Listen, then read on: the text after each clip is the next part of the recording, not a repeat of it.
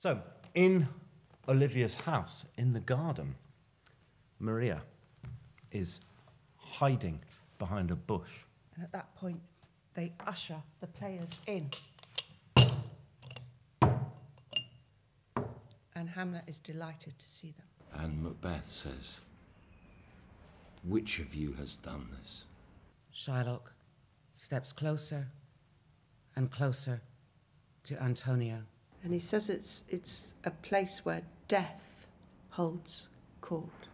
And Rosalind says, "Please, give me a break." And then she says, "But you must give me something. You must give me your ring." And Autolycus is singing, and the dancers are dancing. Prospero bows and leaves. And finally, the stage is empty.